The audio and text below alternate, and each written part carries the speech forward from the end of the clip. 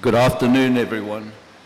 First of all, I'd like to thank the organizers, VSI, for inviting me here to present today. It's a wonderful opportunity to be here with you all. So, for me, context is very important to understand where we are and where we are going, and also to understand what opportunities there are. So what I intend to do today is to give a little bit of context regarding sugarcane productivity, to see what that means when we think about the future, especially when we think about in terms of sustainability.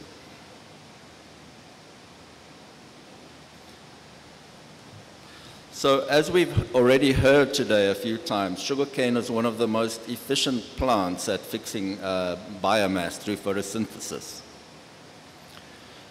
And there's been various studies to try and estimate the theoretical limit of productivity. And one of them that has been quite widely quoted is this theoretical limit of about 380 tons of cane per hectare. And if you take an average over the year, about 13.5% sucrose content, that would translate to about 50 tons of sucrose per hectare. So if we think about modern sugarcane breeding, it started about 100 years ago, more or less. So if we think about, as we heard today already, Code 205 was released in, 1918, Code 213, 1928, POJ 2878, 1921. And also the Hawaiian crossing solution was developed in 1924, so that's its 100th anniversary this year. So if we look at the progress of the last 100 years, what does that tell us about the next 100 years? This graph here is showing the yield progression in Brazil over the last 100 years. So going back into the early 1900s, the yield of sugar, and here I'm presenting data in terms of tons of sugar, not tons of sugar cane. So back in the early 1900s, Brazil was producing about 2 tons of sugar per hectare. And then really about in the 1960s, with new technologies, breeding, etc., that increased to a maximum of 12 tons per hectare. So in fact, over the past 100 years in Brazil, the sugarcane yields increased by a factor of 6 times. And that's really due to the combination of improved varieties and also coupled with management, so better fertilization, spacing, irrigation, weed and pest control, etc. But if we look at the last 20 years in Brazil, the yields have basically plateaued at about 10 tons per hectare.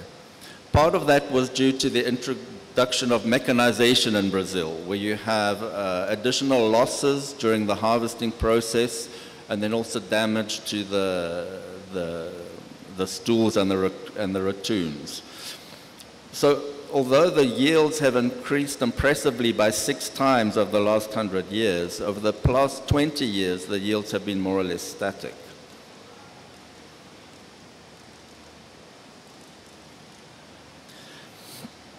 But what does this mean when we think about what the potential of sugarcane is and what we can do to try and reach that potential of 50 tons of sucrose? So as I mentioned, in Brazil at the moment, the average is about 10 tons of sucrose per hectare. If we think that the theoretical average is about 50 tons, that means we have a 40-ton gap in terms of yield.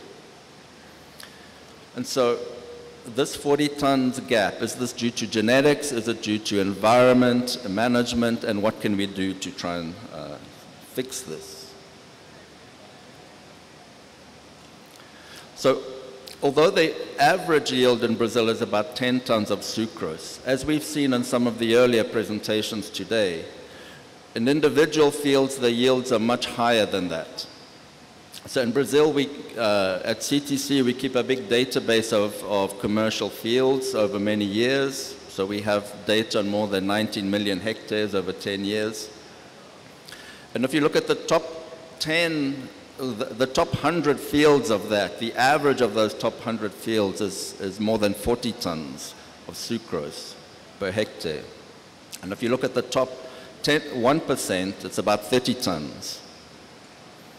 And we can see reports from other industries as well. So in Australia as well, there's commercial fields that are producing more than 30 tons. And we also see in India some examples of very high production. So what that means is that the average production is 10 tons per hectare. The actual genetic value of our current germplasm is in the region of 30 to 40 tons per hectare. So that's already 70 to 80% of the theoretical limit if we take that as 50 tons of sucrose per hectare. So what that means is that yield gap of 40 tons is made up about 15 tons of genetic gap, which is about 40%, and about 25 tons of environment/management gap, about 60%. So what can we do to try and close this gap? So obviously breeding will play an important part, but I will come back to this a little bit later. But as we've seen in the previous slide, management, but management in its broader sense, including environment, etc., has even a bigger role to play. And without this, the genetic potential of our current germplasm can't be attained. And especially when we think about the future and climate change, managing for resilience will be really key for sustainability. Because as we've seen from some of the presentations this morning, climate change means more extreme events. So either more drought events or more flood events, but that can happen in the same region. So it's one thing to breed varieties for either drier conditions or wetter conditions, but it's very difficult to select varieties that will perform well in both dry and wet environments. That's why resilience is really the key when we think about management and environments.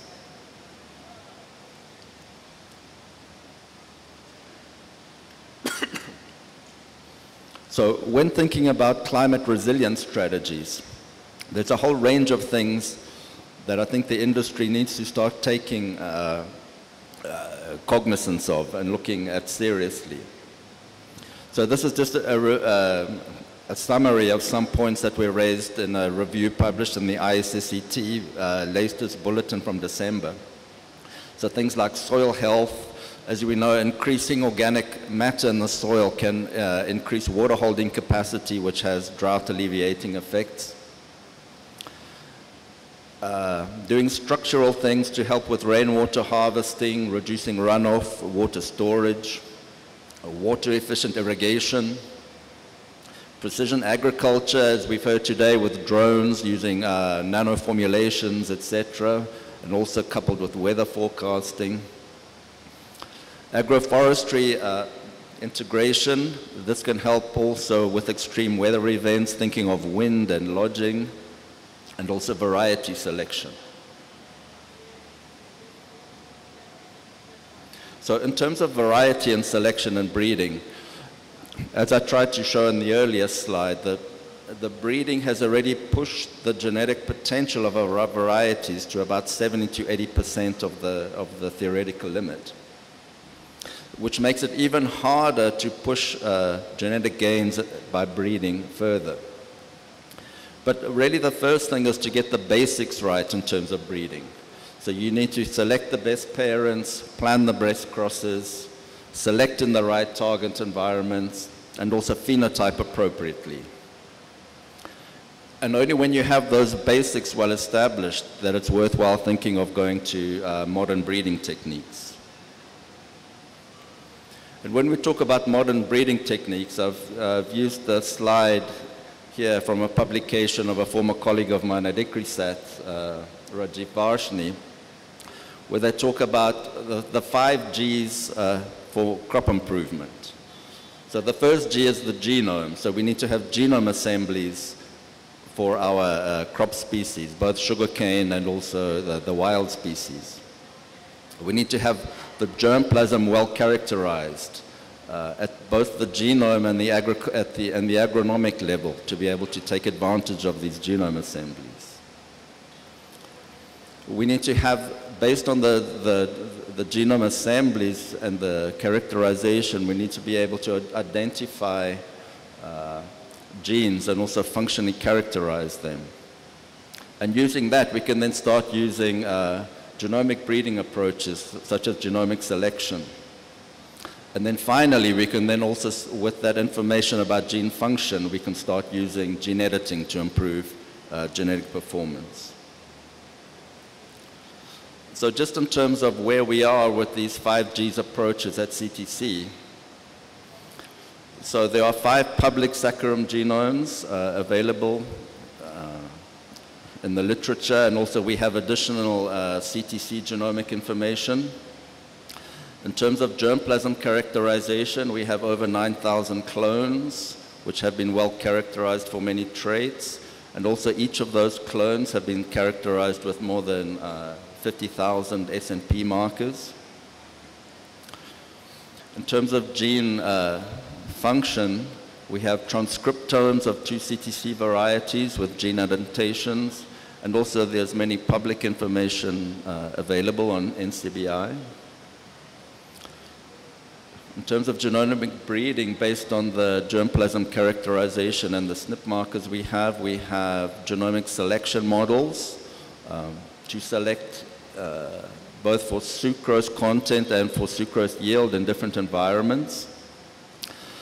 And also in our laboratory in St. Louis in the USA, we have various proof of concept projects using gene editing, using some of the information that we've gleaned from the genome and the germplasm approaches.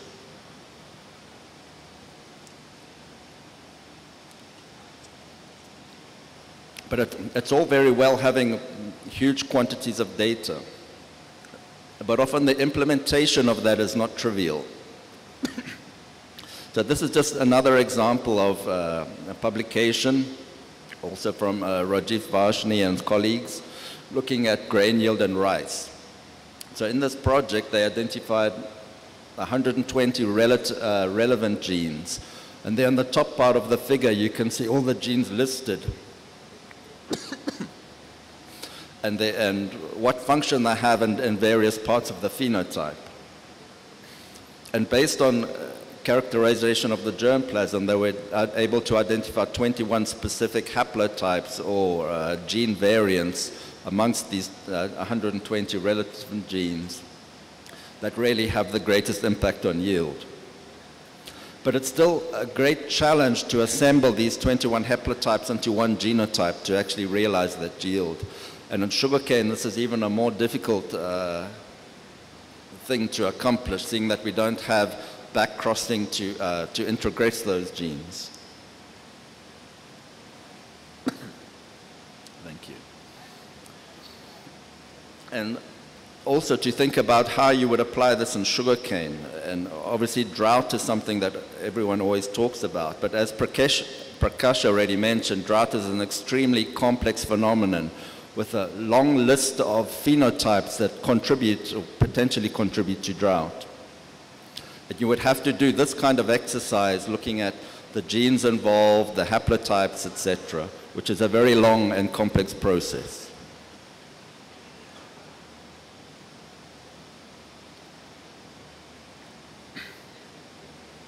So just to summarize, if we assume that the theoretical yield limit for sugarcane is about 50 tons of sucrose per hectare, modern varieties that have been developed over the last 100 years already deliver 70 to 80% of that yield potential when they're grown under ideal conditions. As conditions change, particularly with climate change, these new 5G tools will be needed to complement traditional breeding, to maintain these yield gains and to close the yield gap. But in addition to the breeding, adaptive management strategies will be essential to realize the yield potential already provided by the improved varieties. Because without this, there's a high risk that sugarcane production could be negatively impacted by climate change. Thank you.